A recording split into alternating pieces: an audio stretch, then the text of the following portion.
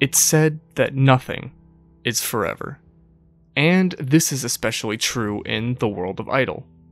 Members leave, music changes, and groups fall apart before our very eyes.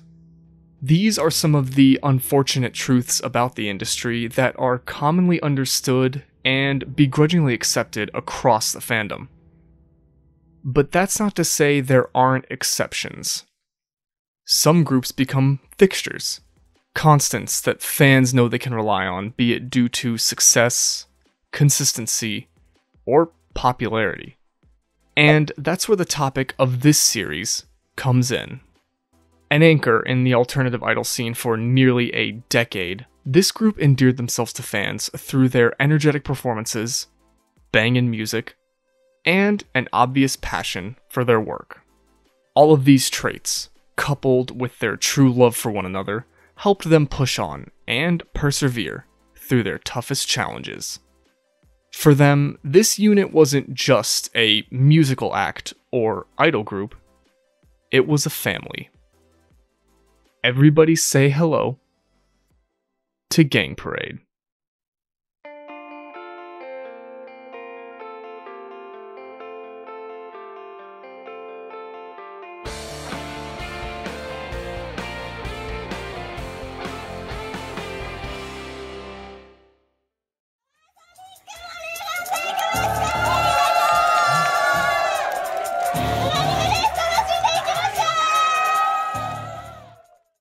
Our story begins on a date returning viewers should be familiar with, and one I should have memorized by now. July 8th, 2014. The brand new Idol Society disbandment concert. It was at the end of this jam-packed Nippon Budokan show that now BIS alum Kamiya Saki's next project was revealed. She'd be teaming up with soloist Mizuta Mari to form, and I've read the comments. I appreciate the help, but get ready for this. Did I get it? I definitely struggle with the name, and it does kinda seem out of left field, but there's actually some interesting lore, I guess is the right word, behind it. Paranami is actually a play on the word planimeter, which is a tool used to measure the area of a shape, though it's commonly used to measure points on a map. Where exactly does a measuring instrument fit into the duo's name, I hear you ask? Well, Saki lived in Tokyo and Mari in Osaka, two cities that are about 340 miles away from each other. So their name was derived from the fact that they lived far, far away from one another, which was an interesting concept, but irony can be a cruel mistress. I'm sure Saki needs no introduction, but trust me, I don't mind. Even though her idol career began a few years beforehand, she really made a name for herself in 2013, with the iconic alternative idol unit BIS First Generation. The group's anti-idol persona and antics, along with their very, at the time, un-idol sound, earned them a die-hard fanbase, pioneered the alternative idol genre, and sent the members into the stratosphere. Now, who exactly is Mizuta Mari? Well, as previously mentioned, up until Paraname's announcement, she was a soloist who performed under the name Izuneko, which she got from a 1996 French film that apparently ain't too shabby. Anyways, debuting at the 2011 Tokyo Idol Festival, she performed as Izuneko until March 2nd, 2014. When her official website shut down, and her producer sent out an ominous tweet hinting at Izuneko ceasing her solo activities. The next day, Izuneko herself completely denied that, but would ultimately come clean on May 24th, announcing the end of her solo career with one final live show. It's because of things like this that idol fans have trust issues. Izuneko's final performance went down on August 31st, 2014. And she released Sekai no Owari no Izuneko or Izuneko's End of the World, a crowdfunded film serving as a farewell to the persona on the same day. When Purename was announced, Izuneko officially changed her stage name to Mizuta Mari. The project came together through Saki's desire to work with Mari, and the duo would waste little time getting started. Purename made their official live debut on August 2nd at the 2014 Tokyo Idol Festival. Since their first show came so quickly, they were only able to perform their debut single, Plastic to Mercy, 2 times, but the audience was 100% into it, probably because it's a certified banger. This track set the stage for Purename's electronic, high-energy sound, which was matched by their frenetic performance. Saki and Mari joined the audience midway through the song and hyped them up to the point where fans actually lifted Saki up as she continued the show. Of course, this isn't something that typically happens at idol concerts, and was probably against the rules of the Tokyo Idol Festival, which are notoriously strict and prohibit crowd surfing. But I mean, come on.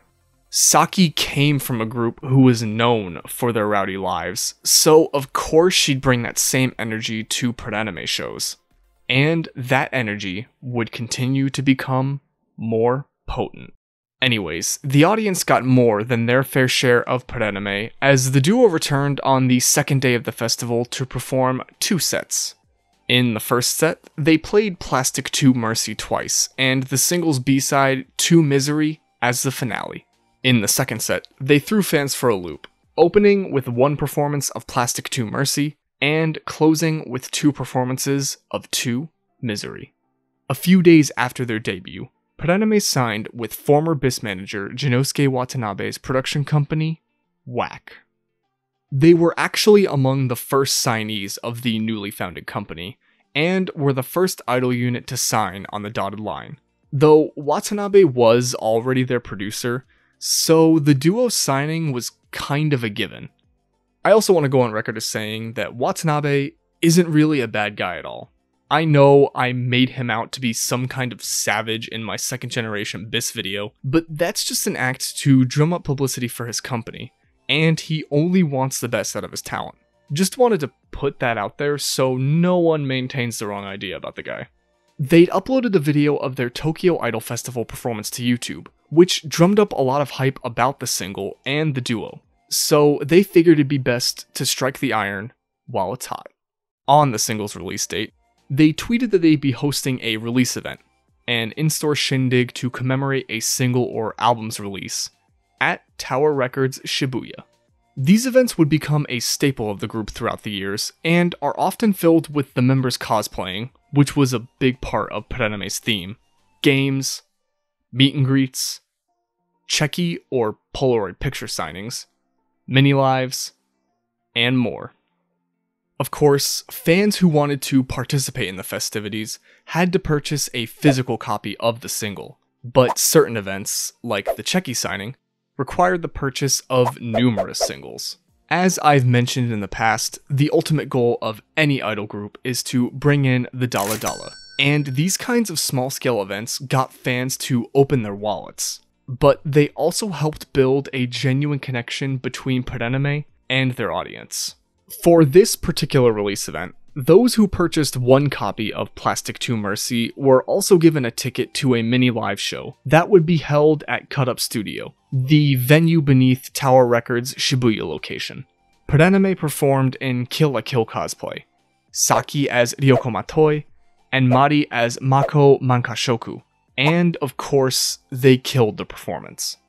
They performed Plastic to Mercy as the opening and closing track, and Saki repeated her Tokyo Idol Festival stunt, being lifted by the audience while continuing the performance.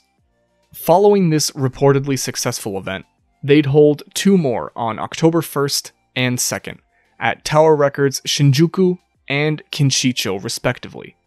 There, they debut some new songs like Letter, Who Am I, Neon, and more. Once the Plastic to Mercy release events were in the rearview, the duo would begin touring, constantly debuting new tracks and beginning to promote their next single, Unit, throughout November and December. Unit was slated for release on January 6th, 2015, but Christmas came early for fans because the singles video, which was also Paraneme's first official music video, would be released on December 8th. In it, Saki and Mari are shackled together as they make a three-legged attempt up a mountain.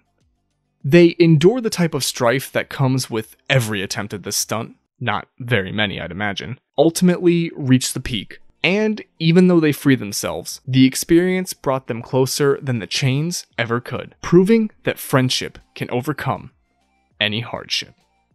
I made that last part up. This video let everyone listen to Unit, which was fairly well received early, and they continued to hype up its release through lives at the end of 2014 and into 2015. On January 6th, 2015, two versions of Unit were officially released, the regular edition and the limited edition, featuring lovely album art by Mizuta Mari. Of course, multiple release events were held following the single's release, and they even held their first one-man, called Say How Raw, at the fittingly named Daikenyama Unit on January 10th. What does Say How Raw even mean? I have questions. The one-man was Paraneme's biggest show to date, likely thanks to Unit's positive reception and the wild, energetic image they'd established through their lives. And the duo's popularity would steadily rise from there. Throughout early 2015, they just didn't pump the brakes, maintaining a busy live schedule, making festival appearances, receiving television, blog, and magazine coverage, releasing their own merch, and even announcing regular shows in Saki and Mari's hometowns. And that was all just in the first 3 months of the year. Paraneme exploded in popularity, which meant that an album would follow the blast, right? Well, like with any explosion, nothing good was left in its wake. On April 1st, 2015, Kamiya Saki, Mizuta Mari, and Paraneme's official website all informed fans that Mari would be graduating on May 31st. At first, no one believed what they were reading because it was April Fool's Day, and you can't put it past Saki or Watanabe to pull a prank like this. But Mari herself took to Twitter to reaffirm that this news was, unfortunately, true. So, why'd Mari want out? Well, according to the post on their website, artistic differences drove them apart. But I've also read that the distance between them and the difficulty of Mari's trek from Osaka to Tokyo started having a negative impact on her. Like I said, irony can be a cruel mistress. Both Mari and Saki took to their personal blogs to express their feelings about the situation. Mari said she loved everything about Paraneme, the cosplay, the music, and her partner, but explained that she had other ambitions that she couldn't pursue as a part of the duo. Saki said she noticed the rift between them shortly after their Daikenyama Unit one-man, and apologized for letting it grow, and for being unable to support Mari. She also asked fans to continue supporting them through May 31st. Both blog entries were closed, with each of them saying they'd remain friends after Paraneme's end. But here's the thing, Paraneme wouldn't be ending. In the same post, it was announced that they'd be holding auditions for new members in April. Eligible auditionees were females or males aged 17 to 28, and it looks like I may have just missed the application phase.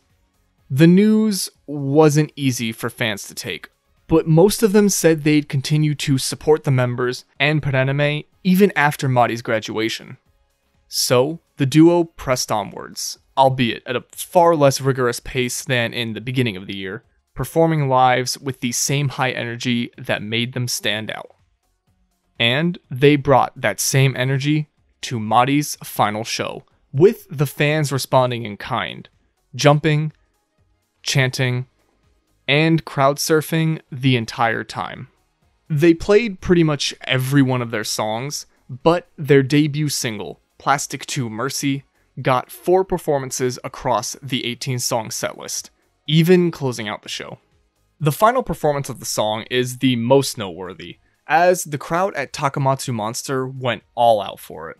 They started tossing balloons around, gave Mari a crown, and let her crowd surf in an inflatable raft.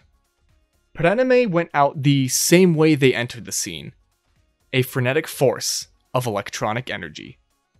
Only this time, the energy finally died down.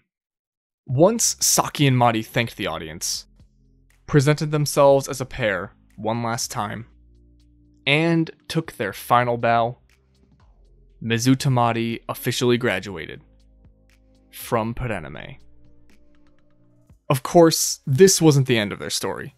Shortly after the show, 4 new members were announced, and the group was officially renamed. Thank goodness. The chapter of Paranime was one about quickly rising to small success through constant work, passion, dedication, and establishing a connection with fans. Even though that chapter came to an end fairly quickly, Saki and the new members were about to begin writing one that would change the group's image, continue its growth, and garner more notoriety. Thus, we enter a new period of Plastic 2 Mercy.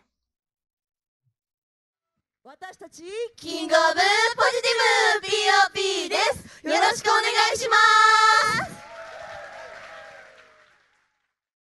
As of May 31st, 2015, Paranime was no more. The group was officially renamed POP, or Period of Plastic 2 Mercy, which was a name apparently suggested by Bish member Aina the End. The names of the 4 new members were also revealed, and joining Saki in POP was Yamamachi Miki, Yume no Yua, Shigusawa Ao, and Inukai Maya. But the announcements didn't end there. POP also revealed that they'd be releasing an album on August 4th, and holding a one-man to celebrate the release on August 9th. Fans got their first look at the new members via Saki and now POP's Twitter accounts, though they all had their faces obscured. This is a common practice for WAC groups, as Bish and Empire both did the same thing, but their faces were revealed once they'd each accumulated a certain amount of Twitter followers. Things were handled differently with POP though. From June 1st to the 4th, their official Twitter account posted images at midnight each night, with each one slowly revealing more and more of their faces. By June 4th, fans got their first look at POP's lineup, with some quickly roasting their wide eyes. Yamamachi Miki was a huge Paranime and Kamiya Saki fan, attending a number of their shows and auditioning for the group solely to meet her favorite member. She'd ultimately passed the audition, probably due to her distinctive singing style, which she developed through her high school's music club and weekly karaoke sessions with friends. Despite the glamorous world of idol and fame, Miki prefers being alone to read manga, watch anime, or play video games. Her goal with POP was to constantly aim higher, to help the group expand musically, and to grow. Yume no Yua shares a somewhat similar background with Yamamachi Miki, performing in a band during her days as a student. Her interest in idols was sparked when she saw Denbagumi Inc. appear in a fashion show, and despite not being a teenager anymore, she eventually decided to audition for a group. Yua suffers from depression, and has always been very open about her mental health, but wanted to change her mindset to be more positive so it at least doesn't interfere in her day-to-day life. Outside of idol, her primary hobby is cooking, because she loves to eat. Yume no Yua's goal with POP was to make all 5 members stand out or interesting in some way. The youngest member of the group, Shigusawa Ao, wasn't particularly interested in anything of note growing up. While the other kids had their favorite anime or manga characters, Ao could never relate to that, because she's never really been interested in anything for an extended period of time. The only thing that she consistently enjoyed as a kid, and even upon joining POP, was art. Specifically, drawing and painting. Despite this, her goals with POP were bold. To energize the audience and help them forget what they don't like during their live shows. Inukai Maya participated in ballet very briefly as a child, but she admits that her dancing isn't the best. As a matter of fact, her favorite activities are reading and writing. Not exactly the most physically demanding hobbies. Still, her never-give-up attitude makes her want to push herself to improve in any way possible. Personally, her goal was to improve as a dancer. But when it came to POP, she wanted to make the group stand out. To do something no one else was doing. And it wouldn't be very long before Maya's goal was fulfilled. While the face reveals should have been big news, POP made headlines for another reason. On the morning of June 4th, Bish challenged them to a 200-kilometer ekiden, or long-distance relay, to be held on June 6th. How could they run? They couldn't even see yet. I know we've talked about marathons quite a bit in past videos, but aside from being guaranteed headline grabbers, there's a chance this was done as Watanabe's response to AKB48's annual Senbatsu election, which was being held the same day, though that may just be speculation. Anyways, a post on Bish's website laid out the details of this challenge. The groups would start from Shibuya and run 100 kilometers to Atami, where they'd stay the night, then make the trek back to Shibuya the next morning. Of course, the whole thing would be live streamed because nothing like this in WAC counts if it isn't, and 2 cash prizes were up for grabs. The victorious group would receive 100,000 yen, and a fan-voted MVP would receive 50,000 yen out of Watanabe's own pocket. See, not so bad. But there was one issue. The teams would be uneven, since POP had 5 members and Bish only had 4.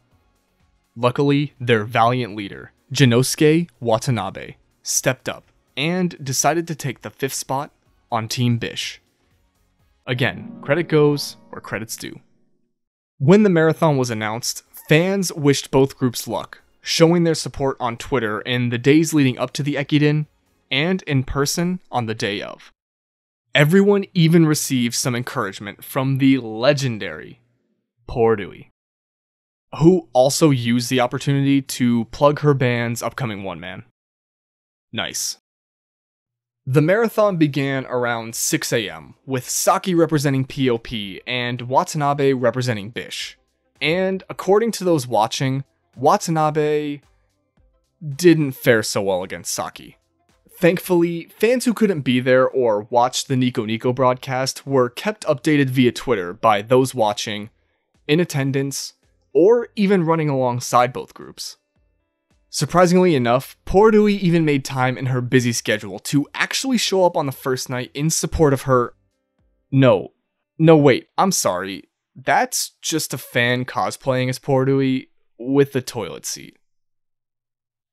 I'm sure she'd approve. Every member wound up running about 20 kilometers to Atami and back, with Saki bringing home the victory for Team POP, crossing the finish line around 9 PM on the 7th. Senchihiro Chidi arrived at the goal about 20 minutes after Saki, unfortunately bringing home the L for Team Bish. Because POP won the race, they were awarded the 100,000 yen cash prize and presented with radishes, which, based on my research, offer very little nutritional value for runners. The day after the marathon, the members of both Bish and POP had their names tweeted out, with whomever received the most retweets being named MVP, and winning the 50,000 yen of Watanabe's money. It was a close call. for the Bish team. But Momoko Gumi Company wound up winning the 50,000 yen. POP walked away with some cash, but this marathon served a far greater purpose than bringing home some dollar. There was a buzz about it online before it even happened, but in the home stretch, there were over 230,000 viewers on Nico Nico. It likely brought new eyes to both groups, and POP capitalized on the opportunity, plugging their August 9th one-man with the signs around their necks. All in all, the Ekiden was just one big publicity stunt turned advertisement. And it worked. Throughout July, they continued performing lives, played a couple of festivals, revealed their debut album's artwork, which is incredible, and advertised their August 9th one-man as much as possible. By July 24th, a majority of the album's tracks were uploaded to SoundCloud, allowing fans to listen to 9 of its 10-song tracklist early and for free. The only song missing from the catalog was Pretty Good, but they'd upload it to Ototoi the same day, as 54 tracks of Paradata. Fans were then challenged to mix the tracks together to find the song, and someone was successful, uploading the result to their own SoundCloud page. Outside of all that, POP was also announced for the 2015 Tokyo Idol Festival, where they'd be performing on both August 1st and 2nd. At least, that was the plan. Before we get there though, they revealed that their debut one-man had sold out on July 30th, so they must have been pumped up heading into the world's biggest idol festival. Maybe a little too pumped. So, August 1st rolls around, and the festivities of the Tokyo Idol Festival are in full swing. The performances seem to be going well. The crowd appears to be having a good time. And everything is going according to the festival's notoriously strict rules. Then, at 7 p.m., POP takes the festival stage for their 15-minute set. And all hell breaks loose. According to one blog post on the situation, their fans just got really out of control. As they performed, the audience was moshing, crowd surfing, throwing objects, removing their shirts, participating in other activities that could result in injury, and POP members were stage diving, which are all commonplace for their own lives, but prohibited at the Tokyo Idol Festival. The audience's behavior and the group's encouragement of it resulted in them being expelled from the 2015 festival, meaning they wouldn't return for their August 2nd performance. I also want to mention the fact that Bish 2 was expelled, though apparently they did something to pay homage to OG Bish, and the audience went berserk, practically destroying the stage and forcing police to get involved to stop their set. No footage of these incidents seems to exist anywhere online, though there is video of POP performing after everything happened, and they appear to be pretty gassed. Upon learning they'd been booted off the card, the members took to Twitter to thank fans for coming, express their joy of being at the festival, and to apologize for breaking the rules. But things get interesting when you consider the fact that other groups, like Passcode, also had audiences who violated the rules, yet faced no punishment. Conspiracy time? Not really. There's speculation that POP may have performed at the Tokyo Idol Festival solely to do what they did. While purposefully getting kicked out of the world's biggest idol festival may seem like a foolish move, it's something that would definitely spark conversation. Bish and POP were among the biggest talking points from the festival, which is impressive considering the vast lineup they were a part of. This could only benefit POP, whose album was set to drop, what do you know, 3 days later. It's starting to seem like some thought may have been put into this, There's also some thinking that the decision to boot both groups off of the card could have been influenced by the fact that Watanabe was involved with both acts. It's pretty safe to say that Passcode and other groups didn't go out there and intend to rile fans up to the point of rule breaking. But the same can't be said for POP. Though there's no evidence of this, the idea of Watanabe putting a plan like this in motion sounds plausible. After all, this is the guy who put the same groups against an AKB48 election. The same guy behind BIS League and Diet or Die. So does being purposefully removed from the Tokyo Idol Festival sound so far-fetched? The stunt definitely worked in POP's favor, as people were talking about their expulsion from the show, with some expressing how cool it made the group look, others wanting to learn more about them, and even some wanting tickets to their sold-out one-man.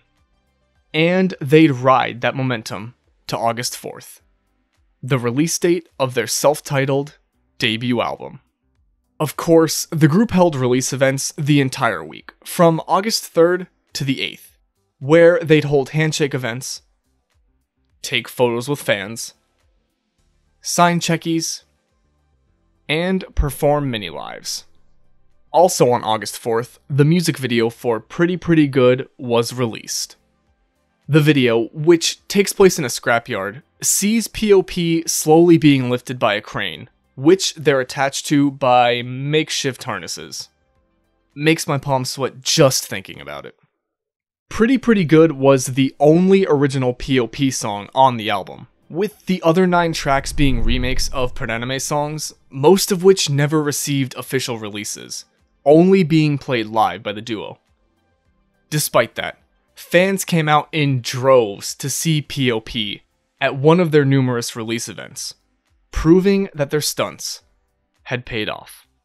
The group would ride that wave of momentum from there to their Daikinyama one-man on August 9th. Though no footage of the show seems to exist online, fans were thanking POP for giving their all. And knowing the group's energy, I'd imagine they killed it. Their performance even earned the praise of Saki's old friend, Mizuta Mari, who showed up in support of the group, which you'll love to see. At the end of the show, they thanked everyone for coming, asked them to continue supporting the group, and announced Kamiya Saki's suspension.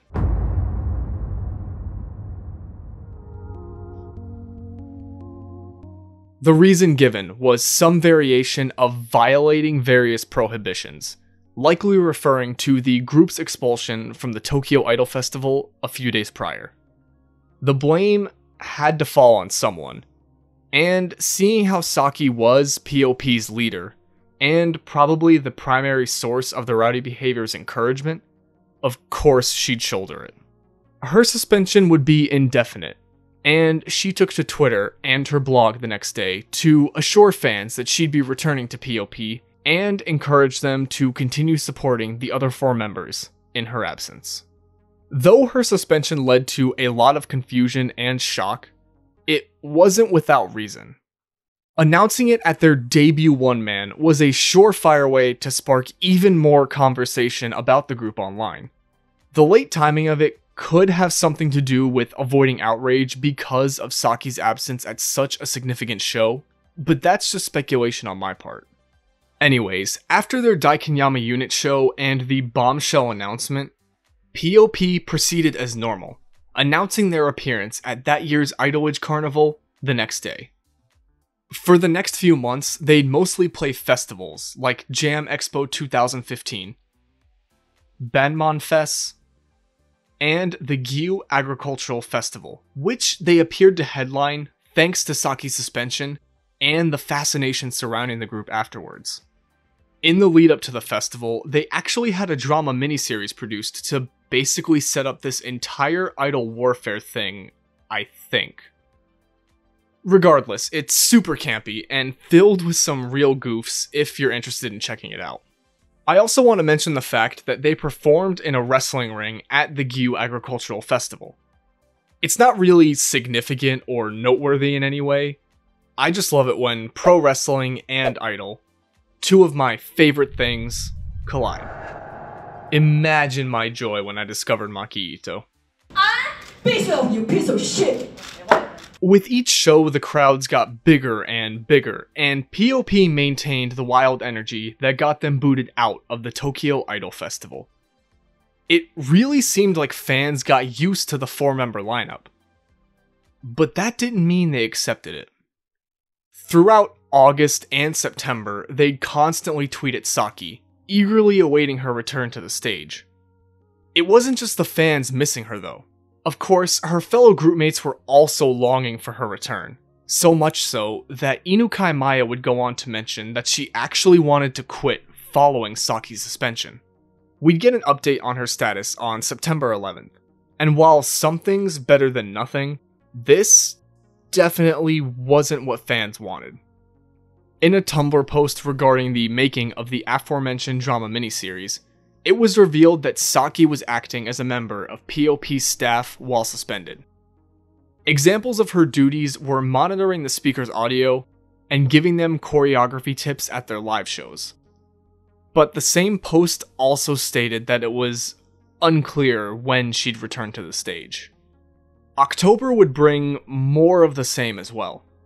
POP performed at a few festivals and held some lives, but no update on Saki's suspension was given. Until the end of the month.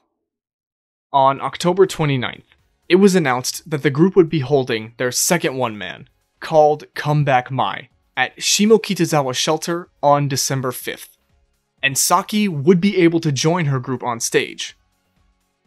But of course, there was a catch. In order to rejoin POP, she'd have to complete a 100-kilometer marathon within 24 hours. That wasn't all though, because it was also stated that if Saki failed to reach the goal within 24 hours, she would leave POP. The added stakes were sure to pique interest in the marathon and the group. But it's not like this was Saki's first rodeo. In 2013, she ran 100 kilometers with BIS, and was the only member who completed the marathon. So the odds were somewhat in her favor. And even if they weren't, Saki's a lot like Batman. She can do anything if you give her enough time. And she had over a month to prepare. In the same post, it was announced that the marathon would be live streamed. Was there ever any doubt? Its start time would be 11:30 on December 4th, and tickets for Comeback Mai would go on sale on November 14th. The starting point would be Fuji-Q Highland, with Shimokitazawa Shelter being the goal. Fuji-Q Highland was also the starting point for Porui and Yurika Wakisaka's 2012 marathon that ultimately led to Wakisaka's exit from BIS, which was a nice callback and little piece of trivia. The post mostly focused on Saki's marathon and POP's second one-man, but it also announced the group's first single. Technically third, but let's not get into that. Happy Lucky, Kira Kira Lucky. Set to be released on December 8th. However, fans would get to hear the single a bit earlier than that, as the song's music video dropped on November 24th. And it included a pleasant surprise: Kamiya Saki. Even though she was still suspended, she made it onto the single and into the video, which was kind of a standard J-pop video, complete with bubbles, balloons, and confetti. There were also some charming POP member hand puppets and weapons, which would make for an interesting children's program. Save for Pretty Good, this single was POP's first official track, and the sound reflected the change the group underwent. While it did retain a lot of Perenime's electronic influences, it relies more on instruments, with the electro serving as a supporting rhythm, only really shining in its solo. The result was something that sounded closer to regular J-pop, but just a twinge heavier. The single's artwork was also revealed to be a live-action recreation of their first album's art, just in their new outfits. Easter eggs aplenty. Anyways, the same day as Happy Lucky Kira Kira Lucky's music video release, it was announced that tickets for their second one-man had sold out. Once again, Watanabe's antics landed the mark. Though I don't want to discredit the group, who continue playing lives and festivals throughout November, probably promoting the heck out of this show and their upcoming release. That brings us to the fateful day of December 4th, 2015. Redemption Day for Saki. The marathon began at its allotted time, and fans were cheering her on online and in person, with some even running alongside her. Of course, the journey wasn't easy, as she fought decreasing temperatures and fatigue. However, she received support in the form of fan art, including sketches from the Kill La Kill character designer, and tweets from fellow BIS alum First Summer Wika and Tentenko, along with her friend Mizuta Mari, who were all tuned in, anticipating the result. As the clock continued counting down, people became more anxious, mostly because it seemed like Saki was finally starting to slow down.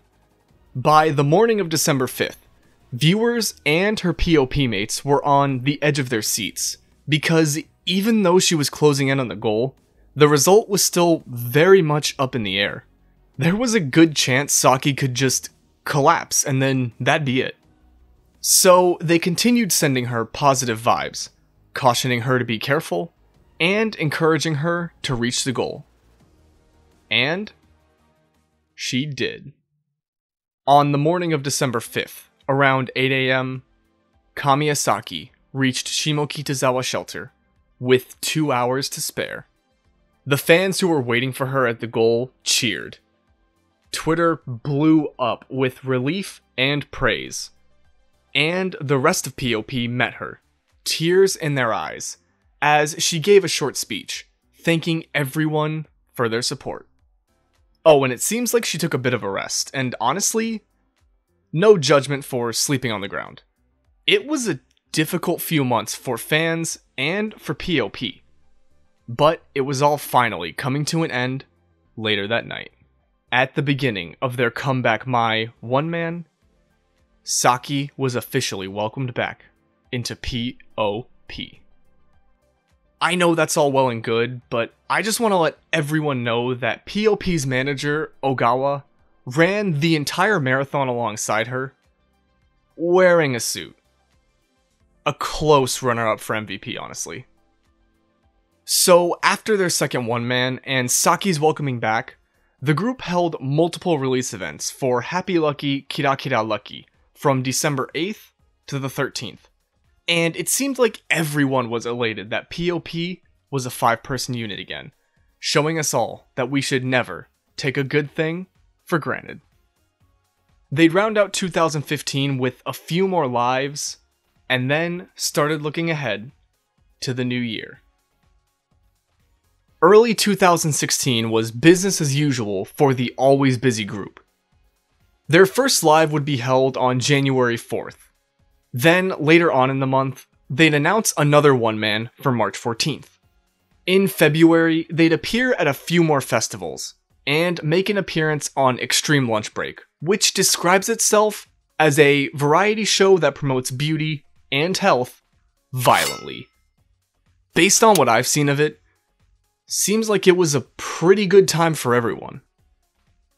However, February was significant for POP, in that they'd embark on their first official tour, the Anarchy Tour.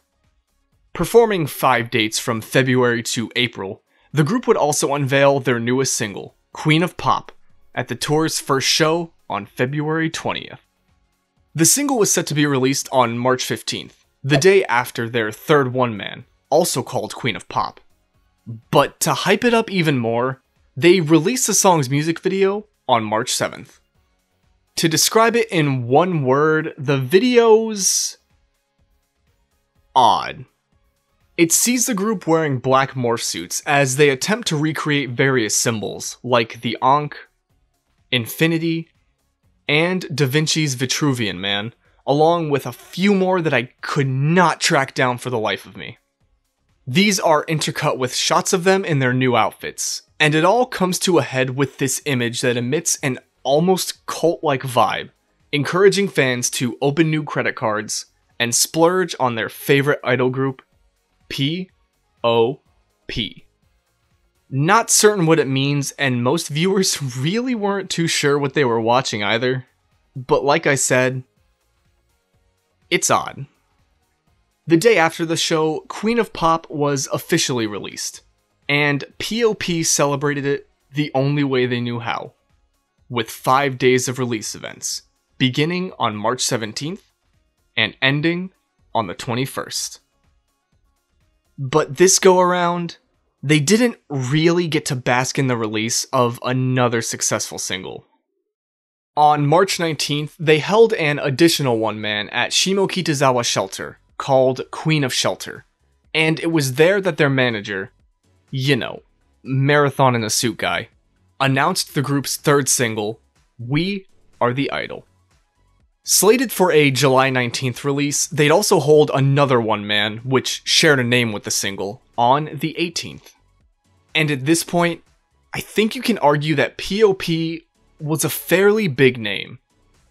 They'd released 2 singles to overwhelmingly positive fanfare, were selling out shows like crazy, received a ton of coverage from various music outlets, and showed no signs of slowing down, with yet more new music on the horizon, and a busy few months ahead of them, even being welcomed back to the Tokyo Idol Festival after the rowdiness.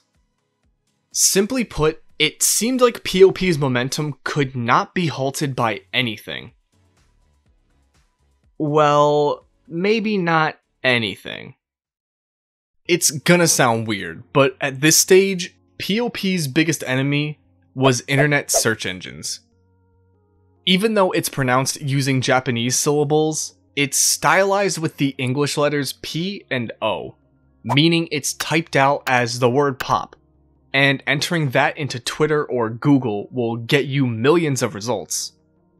Just not very many, if any, of the idol group. Admittedly, it's impressive that they performed for as long as they did using that name, because it's not like this issue was new. As a matter of fact, P.O.P.'s manager and Saki herself both struggled to find relevant results about the group on the same day they changed their name in 2015. They only really got by because Aina the End suggested using katakana, the writing system used mostly for foreign words in Japanese, when searching for the group's name.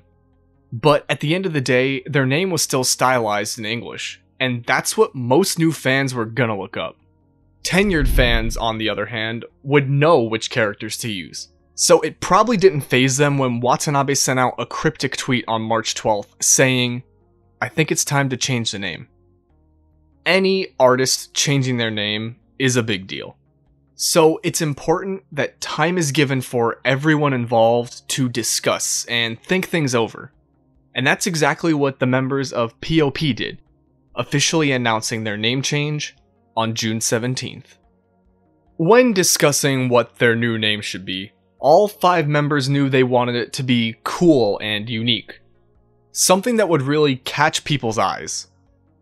Unfortunately, while we only know the end result, multiple names were apparently thrown around. But 2 words continually popped up. And it was these 2 words that helped propel the group to new heights. They'd expand their ranks, diversify their musical palette, find their identity as a group, and would take Kamiya Saki's initial idea to unimaginable heights. Of course, that didn't mean they'd have an easy path. Quite the opposite at times, some of their lows being unimaginably low. But this name change set them down the path to stardom. The end of P.O.P. was the beginning of a story that many hold near and dear. One that many can't imagine the alternative idol scene or their lives without. The end of P.O.P. was the beginning of Gang Parade. 私たちエンジョイプレイみんなの遊びはギャングパレードです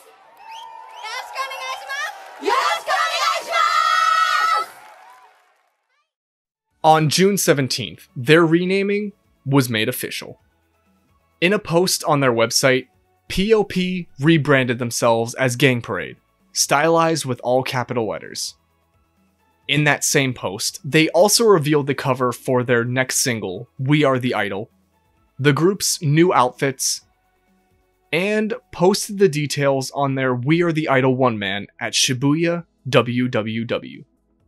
The renaming left some fans confused, but the overall reaction was a positive one, mostly due to the aforementioned search result issue that many encountered. Plus, I doubt support for these 5 would wane regardless of what they were named. And there seems to be some merit to that, as the newly dubbed group held their first live as Gang Parade on June 21st.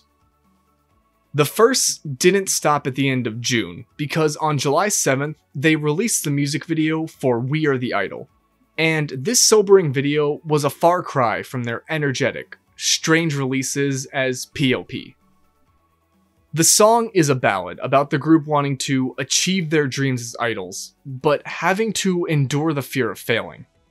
The mostly muted color palette, doubt-filled lyrics, and symbolism of being trapped are all washed away at the video's end, as everyone abandons their black dresses and white shirts to dance in their bright We Are the Idol outfits. Following the video's release, they set their sights towards their July 18th one-man at Shibuya WWW. This show could potentially be a milestone for the group, as the venue's 450-person capacity made it the biggest one they'd performed at yet, and they were determined to reach the limit, making radio show appearances, doing magazine interviews, and constantly tweeting about the show. All of their constant promotion and work paid off too, because Gang Parade successfully filled the venue to capacity, officially making We Are the Idol their largest show to date. Before performing for a record crowd, they'd be back on the road on July 17th, opening for Bish and the legendary 6ix9ine in Sendai. Right after the show, they set off on an overnight 230-mile trek from Sendai to Shibuya, only to reach the venue the next day with a few hours to spare for their sold-out We Are the Idol one-man. The previous day's performance and ensuing 5-hour journey, toll-free, we know Watanabe's not paying tolls, was not enough to deter Gang Parade from putting on a show that the 450 fans in attendance would never forget. They played an 18-song setlist, including 3 encores with songs from their previous incarnations, and closed the show with their first performance of the eponymously named single. However, the surprises didn't stop with their final encore. They provided some fans with a night I'm sure they'll never forget, performing the first encore in swimsuits. Apparently, Shibuya WWW is a venue famous for idols performing in swimsuits, with Biss originally doing it in 2013 and Bish following suit in 2015. Secondly, July 18th, 2016 was Marine Day in Japan, which falls on the 3rd Monday of every July and is a day to celebrate the ocean's bounty, which many Japanese do by going to the beach. Lastly, the song they performed, Kore wa Kito Aventure, was written as a summer party song, and the swimsuits helped set the summer mood for most, and probably another mood for others. I don't even think Sonic has this much lore. You must be kidding! After the second encore, the group announced that their next album, Barely Last, would come out on November 8th, and that they'd be holding a one-man 5 days after the release at Shinjuku Blaze, which had a capacity of 800 people, so Gang Parade was further upping the ante. Honestly, I don't doubt they could have sold out a bigger venue with how much they were working. Leading up to the 18th, I don't know how they got through their insane schedule. Whether it was the fans, the adrenaline, their dreams, or something else. But Gang Parade was always on the move, like a bullet train with no station in sight. But someone's gotta get off eventually. After their record-setting one-man, they hosted release events for We Are the Idol, beginning on the 19th. And while the first one went down as normal, the July 20th festivities would be dampened by an unfortunate announcement. During their performance at Tower Records Shibuya's cut-up studio, Shigusawa Ao announced that she'd be withdrawing from Gang Parade, with her final performance being the last day of the Tokyo Idol Festival, August 7th. The announcement caught many fans off guard, mostly because they felt like Ao had grown the most in her time with the group, having stepped up considerably during Saki's suspension the previous year. It was something nobody saw coming. Though she didn't provide a reason why at the show, she'd open up about the decision in an Ototoi interview posted after the event. To summarize, Ao said her parents didn't support her decision to be an idol, and that she no longer wanted to go against their wishes. She went on to say that she didn't want to leave Gang Parade or quit being an idol, but that she simply couldn't betray her parents. Initially, her groupmates didn't believe her, saying that she herself wasn't even convinced that this was what she wanted to do. Thankfully, after some convincing from Ao, they eventually came around, fully supporting her decision. And this interview showed fans her perspective, winning many of them over too. In that same interview, Ao stated that Gang Parade helped her grow as a person, that it gave her purpose. She said that she always wanted to move forward with the group, even in times of self-doubt or feeling like she'd failed. She closed it by saying that she'd never forget all the things she learned as a member, and that she'd be putting her all into every live and event until August 7th. And they'd continue adhering to their busy schedule, holding release events and live shows throughout the end of July and into early August, all the way to the beginning of the 2016 Tokyo Idol Festival. The 3-day extravaganza began on August 5th, with Gang Parade playing 15-minute sets on the Smile Garden stage on night 1, the Doll Factory stage on night 2, and the Sky stage on the final night. They'd perform 3 songs on the Sky stage: We Are the Idol, Letter, and Happy Lucky Kira Kira Lucky. Though the set was short, Gang Parade reportedly let their emotions flow as the sun set over the stage, creating this beautiful, almost poetic atmosphere. Of course, amongst the emotions flowing were tears from both fans and the members themselves. Before the last song, Saki told the audience that she wanted to make Ao regret leaving the group by showing her the happiest sight. Then, everyone put their all into one last performance as a quintet. But once the final song was over, and everyone left the stage in tears, their final show as a 5-person unit had ended. Ao turned to the crowd as she left the stage, giving them one final smile. And with that, Shigusawa Ao officially graduated from Gang Parade. Ao was a crucial part of the group, who endeared herself to fans and her groupmates through her determination, work ethic, and passion for being an idol. So everybody was still processing or grief-stricken by her graduation. Except for the group's management. On August 8th, the very next day, it was announced that they'd be holding auditions for new members. Wipe away those tears, there's work to do. The application deadline was midnight on August 18th, and those selected to join the gang, I really hate myself for that joke, would debut on October 2nd at a one-man show in Nagoya. They also announced a second one-man for October 16th in Osaka, and continue promoting their Shinjuku Blaze one-man on November 13th. Thankfully, Gang Parade got time to grieve the departure of their friend. Just not a whole lot. They'd be back to performing on August 11th, their first show without Ao.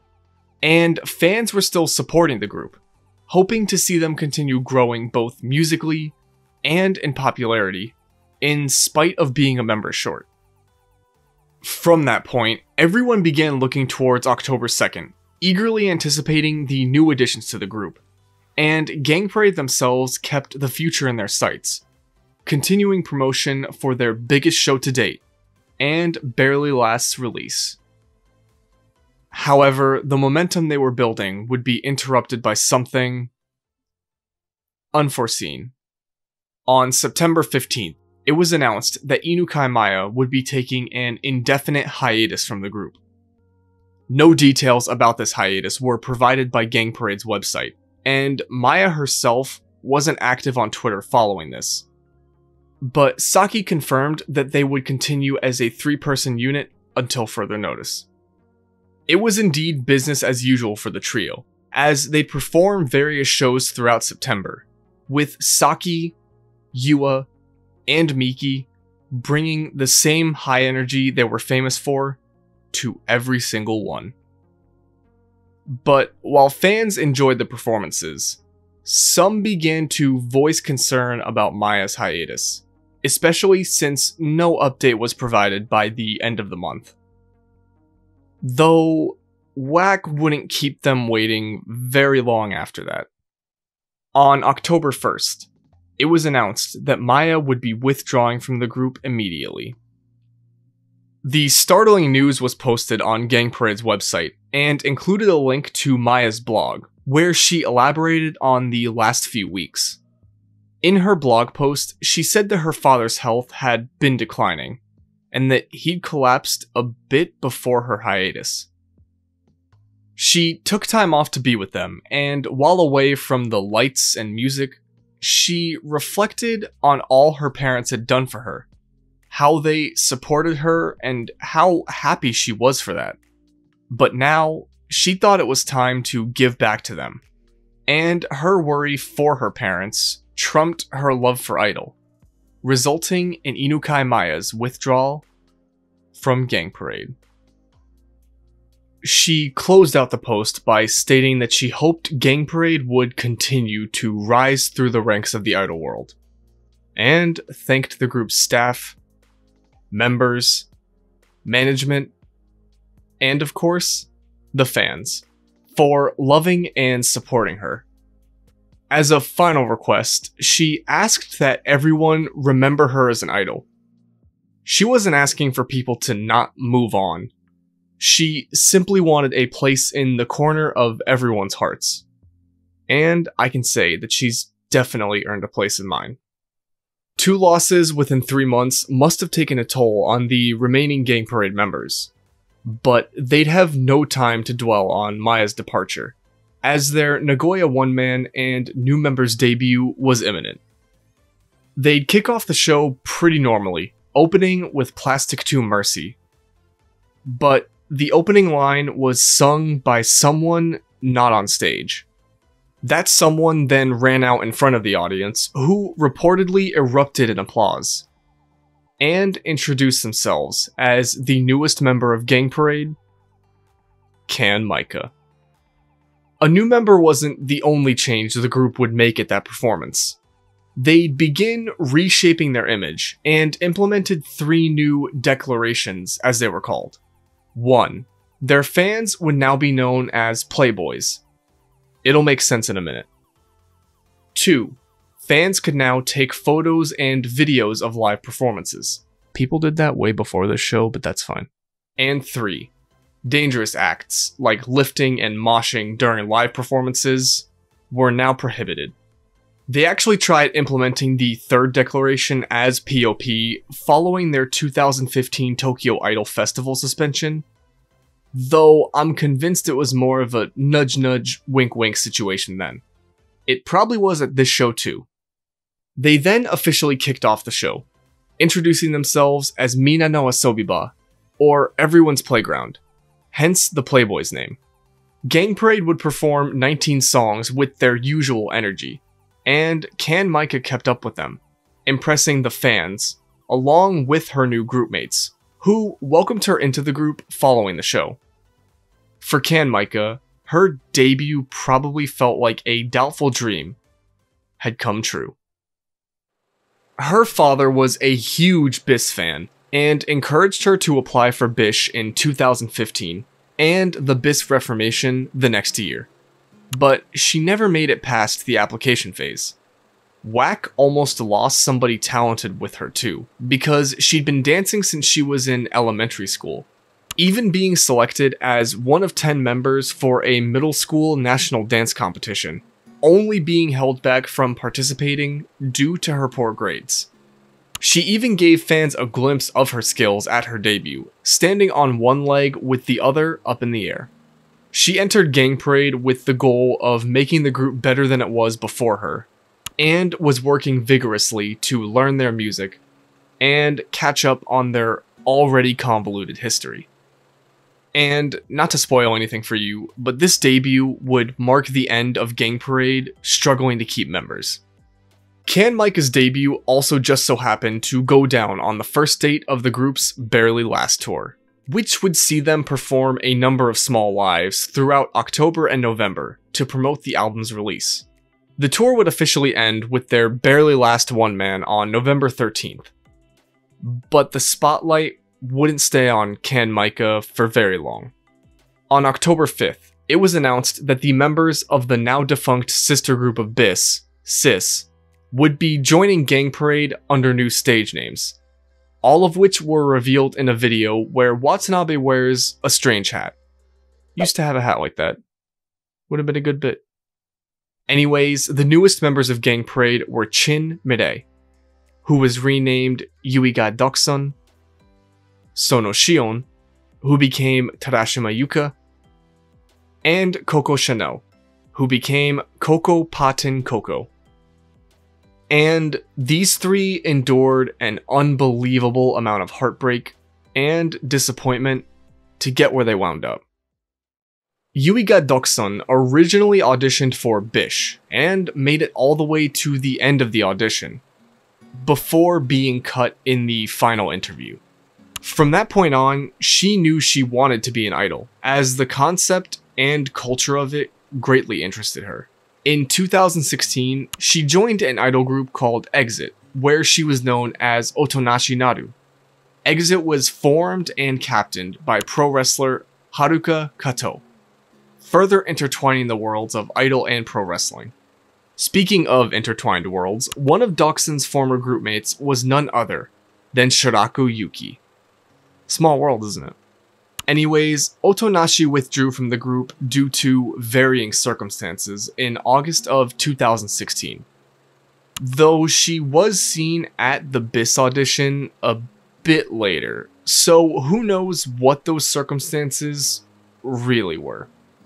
Before joining SERiES, Terashima Yuka felt directionless, a high schooler only considering a pharmaceutical career due to its stability and pay. Feeling like she needed a change, she auditioned for BiS in 2015, and her failure in that audition motivated her to try out for BiS the next year. Disappointed at her omission from BiS, she joined SERiES with the goal of outdoing their sister group. Petty jealousy, I love it. When SERiES disbanded, she felt like her world was shattered, and that she'd never find her purpose in life. Until the three former members made their goals and enthusiasm clear to Watanabe, who let them join Gang Parade. A first-generation BiS fan, well, after Tentenko, Saki, and First Summer Wika joined, Coco Patin Coco applied to audition for BiS, though she wasn't selected to audition for the group at all, only getting her break when she applied to join BiS in 2016. Coming from a well-off family, her parents put her through private school and sent her to college. But for Coco, becoming an idol was her only way out of school, and she loved everything about the industry: the costumes, stage names, music, and presence.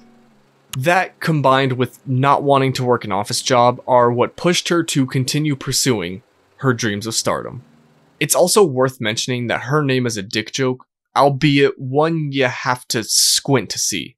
A Japanese slang term for penis is chinko, and the extra Koko was added to the end to make it resemble that term. Though it's quite a reach.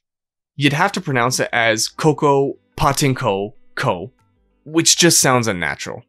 Still, I love the extra effort put in by a grown man for a joke that convoluted and obscure. In the same video announcing their addition, it was revealed that they'd be making their debut at the group's barely last one-man, and they even started promoting the show on Twitter the next day, with Gang Parade even doing the same, and performing lives to hype up this monumental event. Aside from live shows, October would see them release a few songs from Barely Last for free on SoundCloud, and begin making plans for the album's release events, set to begin on November 7th. Barely Last officially dropped on November 8th, and they'd continue promoting its release through events, including another one where they wore gigantic Nico Nico mascots on their heads. Barely Last marked a new direction for Gang Parade's sound. This album would have plenty of electronic rhythms for everyone to jam out to, like Sugar, Crazy Night, and Tewo no Basu. But certain tracks like Don't Forget Me Not, Isin Itai, and This Is Love Song would have a more driving, rock-influenced sound. A lot of diversity on the album, and definitely a lot of tracks that would rile up live audiences. And the group would get to put their new music to the test on November 13th, at their barely last one-man. From the get-go, the crowd was hot, as Gang Parade performed songs from the album, and others spanning their entire history. And it's hard to believe that Koko, Terashima, and Dachshund were debuting that evening, because the three of them gelled with the other four members so well, it's like they'd always been together.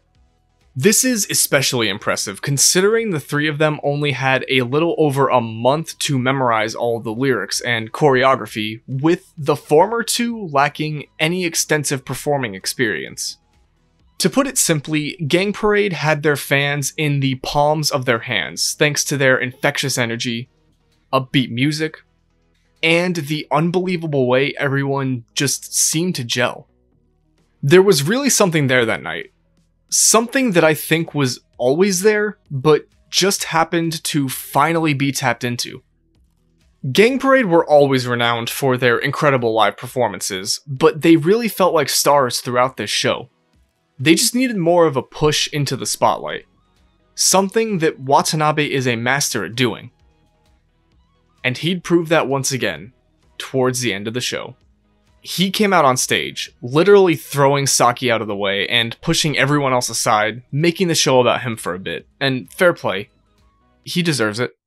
His first announcement was that the group's first single, with 7 members, a re-recording of Plastic 2 Mercy, would be released on December 27th, and everyone, especially the newest members, were excited about it. But their excitement would quickly turn to despair with his second announcement. He then revealed that the group would be running a 200-kilometer Ekiden on December 3rd through the 4th. But this one would be different from the past few marathons. This time, it would be Saki taking on the other 6 members in a round trip from Dogenzaka to Atami, with Saki running the entire thing, and the other members tagging each other in and out after a certain distance. Oh, and it was to be live streamed, naturally. The news shocked the experienced members, who seemed to eventually look forward to it, but the new members looked terrified, and understandably so.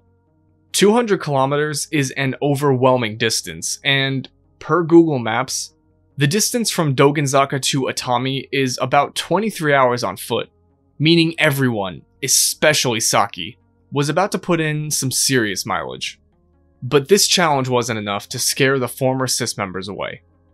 So they ended the show by reaffirming Plastic 2 Mercy's release date, and performing that very song, with Watanabe just vibing in the background, the rascal, and closed the show on a high note, washing away the fear of what they'd just been told.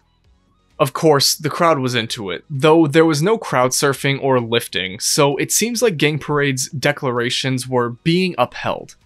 we'll see how long that lasts.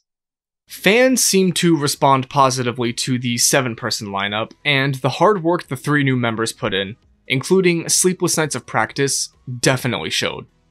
As mentioned earlier, the 4 new members brought a new energy to the group, with the Playboys seeming revitalized, Barely Last gaining more steam following its release, and interest in Gang Parade being at an all-time high. Something the group would capitalize on.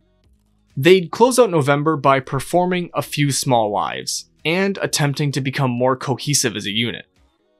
Though the looming 200 kilometers may have made focusing difficult. On December 2nd, Gang Parade tweeted out that they'd be leaving Dogenzaka at 3 PM the next day, and that their account would be tweeting out the livestream links of each member as they tagged out. Saki was the only one that wouldn't really be live streaming their point of view, since she'd be running the full 200 kilometers. Suffice to say that the home stretch would not be entertaining to watch. Also in the same tweet, the Ekiden was referred to as the Death Parade. A fitting name is, I don't know, someone might die. So the marathon kicked off around 2 PM the next day, and a ton of Playboys turned out to support Saki, with some following her in cars, on bikes, and even on foot, the absolute mad lads.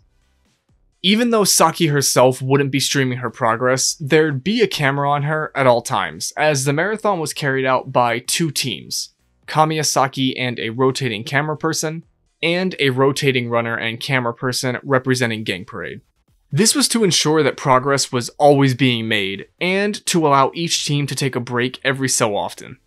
And thankfully, their management came prepared for those much-needed breaks, as it appears that vans awaited each group at the checkpoints, carrying supplies and giving them a chance to rest.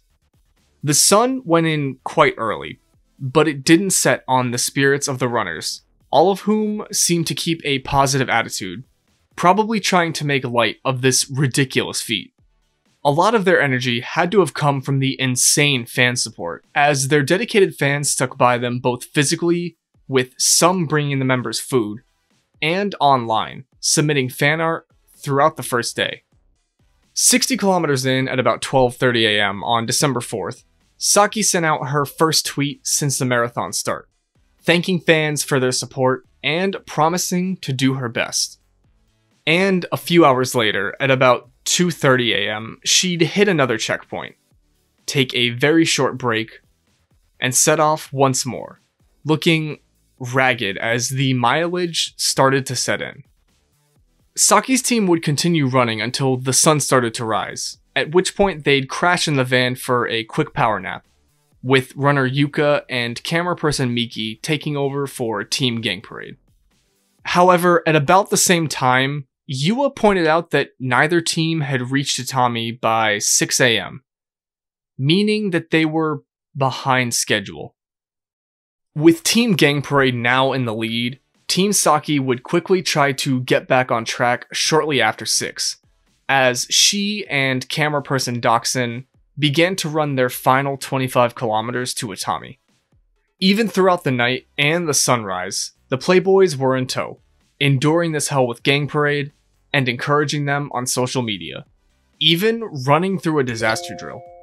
No natural disaster could be worse than Gang Parade failing to reach their goal on time. Anyways, by about 8:30 AM, Team Gang Parade had already entered Atami, with 4 kilometers left until the midway point, and Team Saki was still lagging behind, with 15 kilometers remaining. About an hour later, Team Gang Parade reached the Atami goal, and Team Saki still had 10 kilometers to go. Coco and Yua took advantage of Saki's slowing pace to take a quick break, before heading back to Dogenzaka at 10:30, even passing them on their way out. About 40 minutes later, Team Saki finally reached the midway point, where Watanabe was waiting for them. Now, at this point, there was no way either team was finishing the 200 kilometers on time. As mentioned earlier, the initial 100 kilometers would take about 23 hours to complete, and both teams didn't really outperform that time. arriving in Atami in 20 and 21 hours respectively. Putting it plainly, completing the Ekiden within 2 days was impossible for a number of reasons. They were idols, not trained runners. They hadn't prepped for this challenge in really any way. Everyone was low on sleep, hungry, etc. And fans knew this, with some questioning the stunt's possibility. Despite this, Saki still took to Twitter, apologizing to her supporters and the Playboys for being unable to complete the marathon within the allotted time. She explained that she felt regret because she believed that she could do the impossible, but blamed her slow pace for falling short. She certainly wouldn't be able to make the journey back on time, if at all. So Watanabe called an audible. It was announced that the group would complete the 100 kilometers back as one team, and thankfully, Coco and Yua's progress back had already counted towards this unified journey. Fans were completely understanding about this, as the group asked for their continued support following the rule change, with everyone just wanting to see Gang Parade return to Dogenzaka uninjured. After all, teamwork makes the impossible dream work. Having one team run back meant that the runners could take longer breaks, and this change seemed to revitalize the members, who looked more lively as the trek back started. That revitalization wouldn't be maintained for very long, as the sun started to go down once more, and fatigue began setting in again.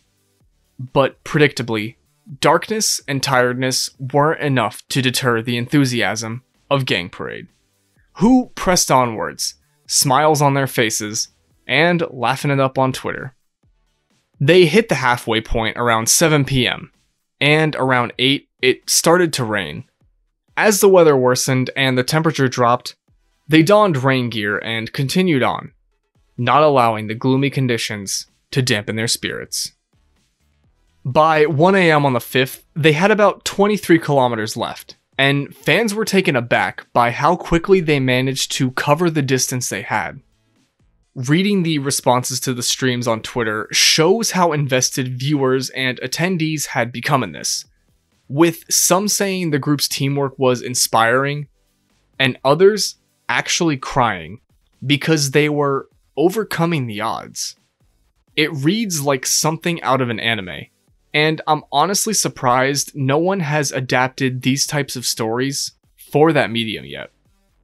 At this stage, these types of reactions were one of the only reasons Gang Parade was even still going, as they neared Shibuya with only 15 kilometers remaining by 2 AM.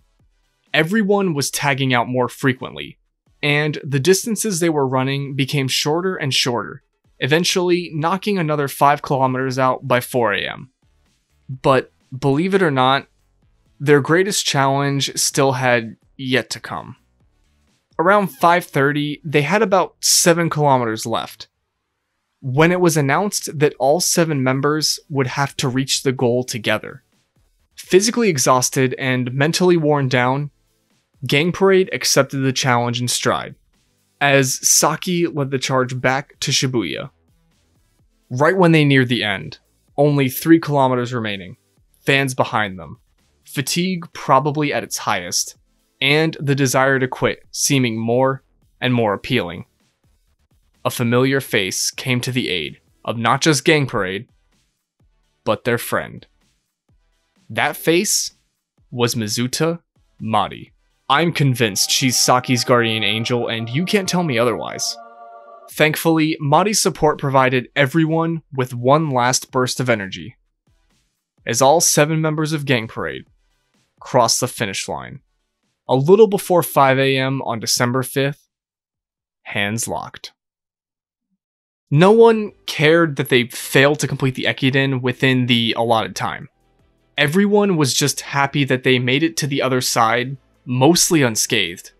Save for Yua, who sustained a knee injury in the first 100 kilometers. Even still, she stepped up, running throughout the early morning hours and whenever someone needed a break.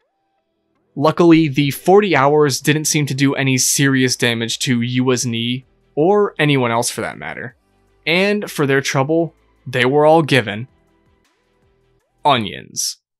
Beats a trophy or a medal, I suppose. They wouldn't be the only ones leaving with some treats though, as Terashima Yuka gave Watanabe an apple. That was filled with worms. Gotta have protein in your diet, you know? Anyways, those onions must have been very potent, because Yua gave a tearful speech, thanking the fans for their support through what many believe to be impossible. Throughout the 40 hours of running, even when they were injured or couldn't keep up, no one ever said quit. They had each other's backs, uplifting one another and keeping spirits high when the going got tough. Because of that never say die mentality, a lot of curious viewers walked away Gang Parade fans. Not because of their music, but because the group endeared themselves to the twitcasting audience through their compassion and determination. This experience seemed to bring everyone, fans and members, closer together. And for that alone, many considered the Ekiden to be a success. After the 200 kilometers, interest in the group was at a new high. They'd captured the hearts and emotions of so many across the internet with their teamwork and imperfect, clumsy nature as a unit. Reading up on the hardships they'd endured through the marathon and up to that point, it's hard not to feel some kind of affinity for them.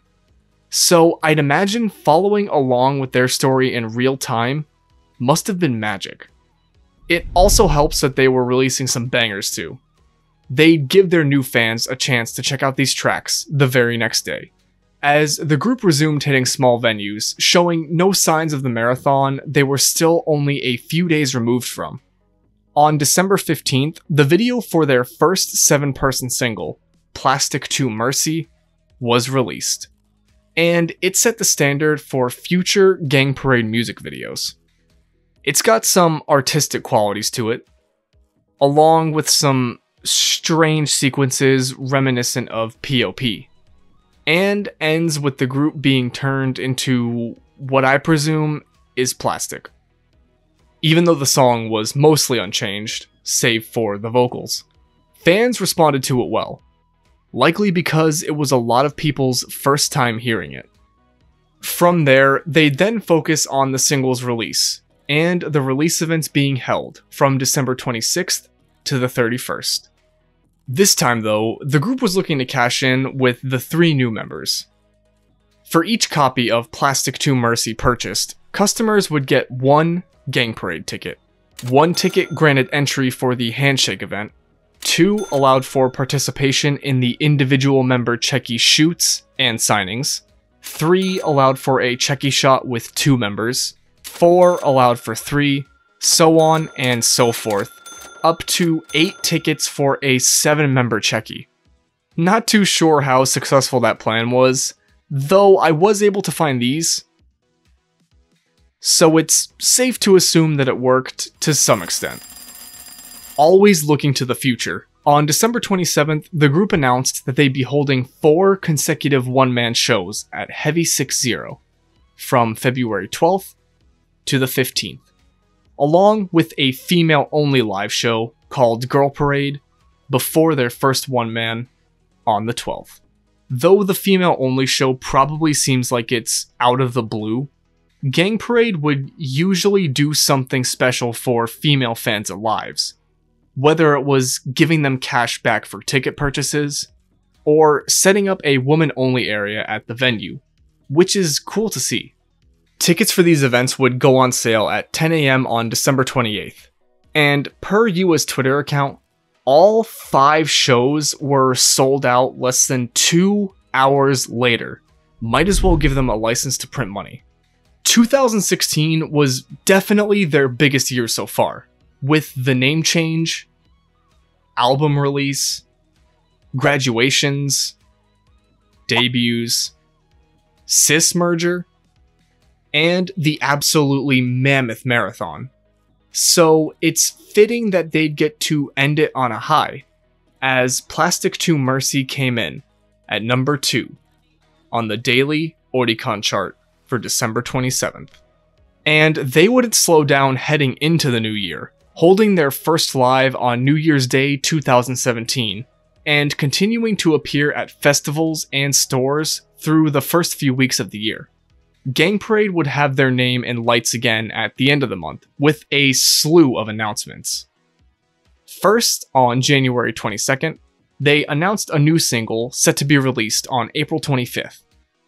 Then, on January 26th, they announced the Body and Seven Soul Tour, a promotional tour for the single with 3 dates: April 9th in Osaka, April 22nd in Aichi, and April 30th in Tokyo.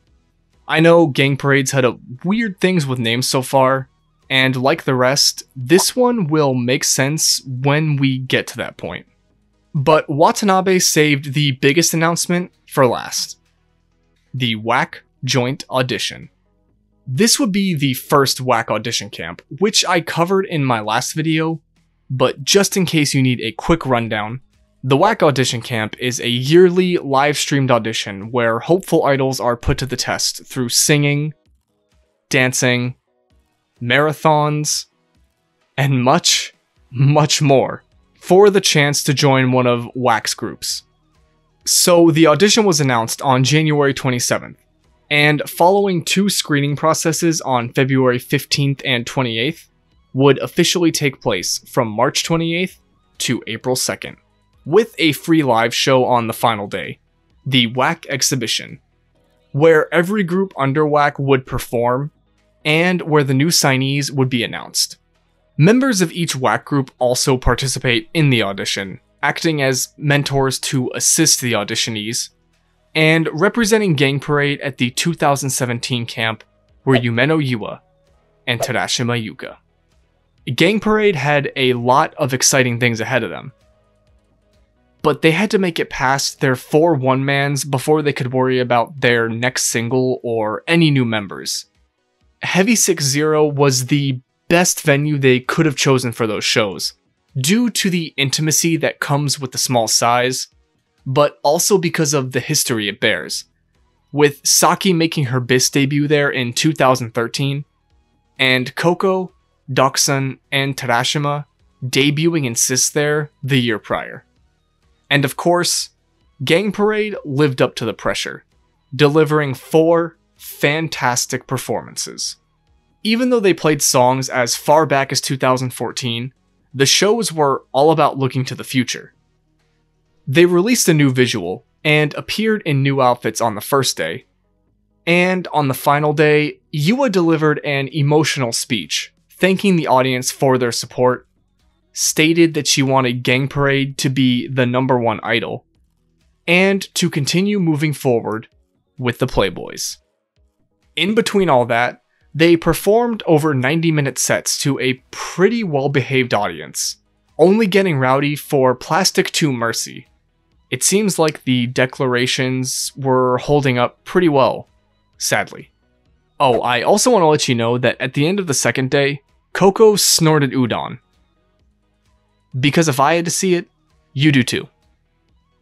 After these one-mans, Gang Parade would get to take a rare performance break for 9 days, before hitting the pavement once more on the 26th. Comparing their first show back to the last show before their break, it's clear that something's different about one of the members.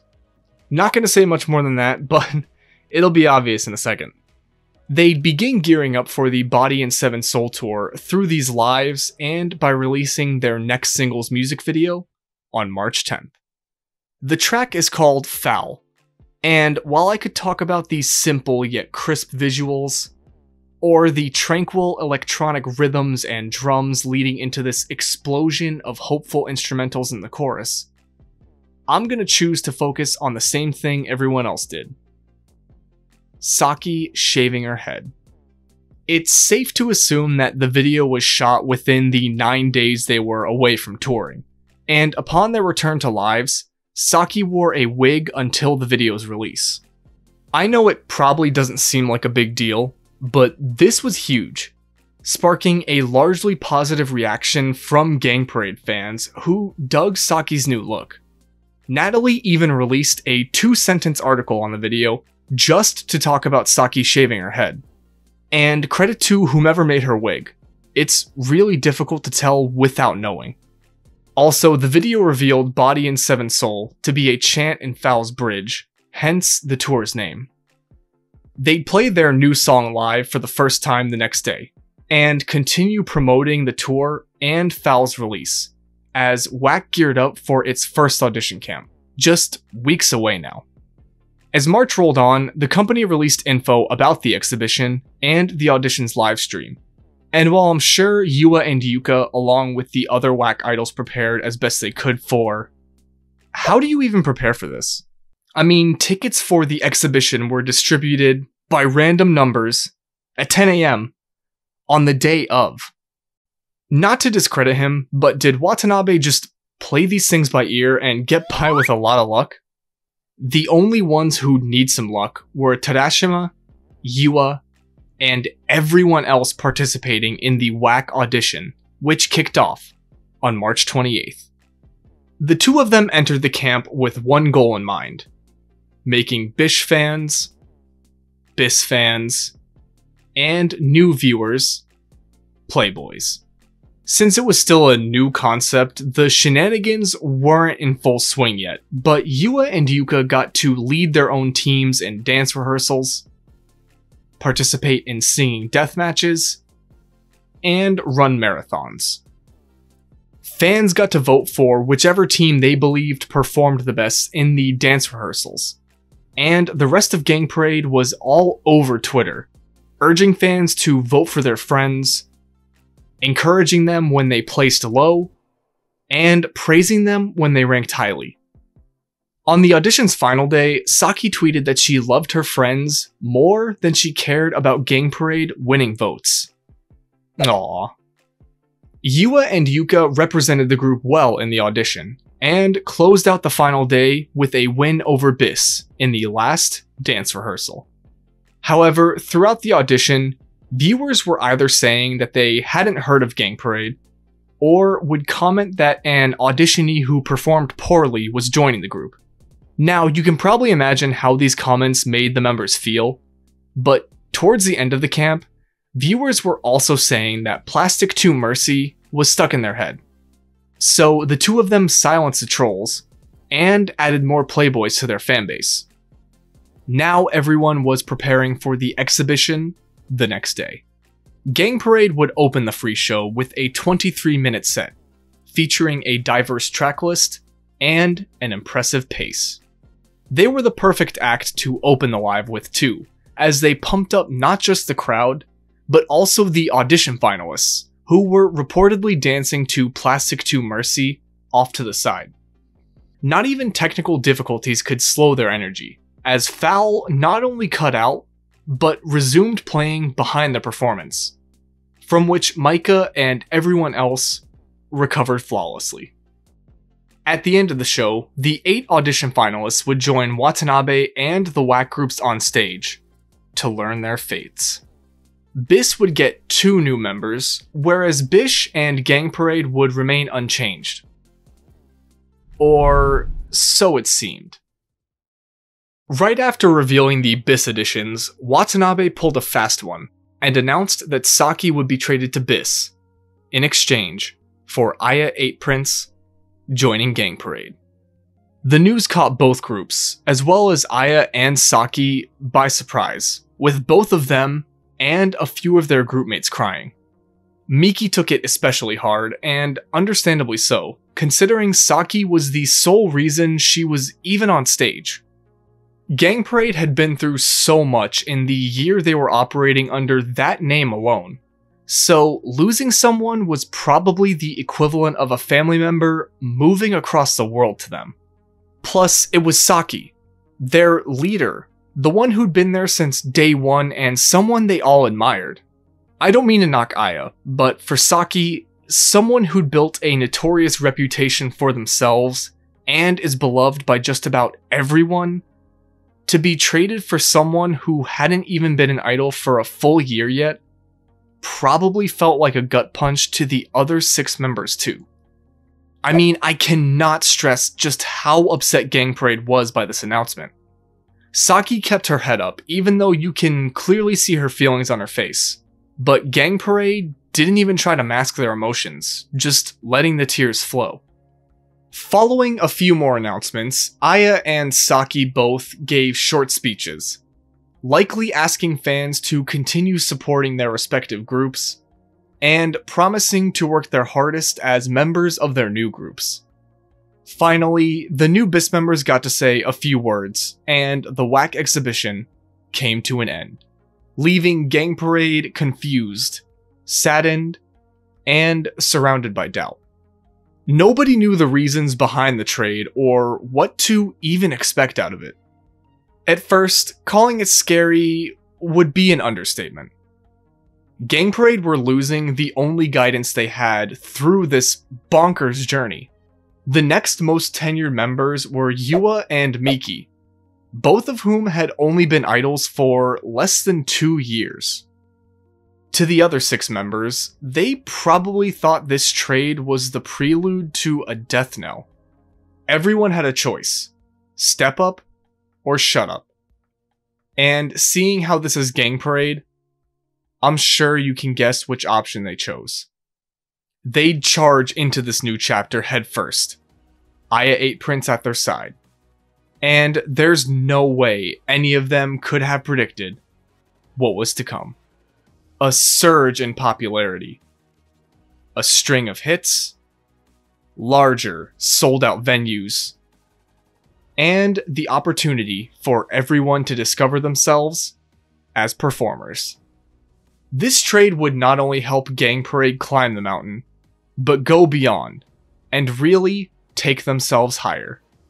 No one could have predicted everything that would follow Aya's addition, and while the immediate results were good, the long-term effects this trade would have on the group would be irreparable.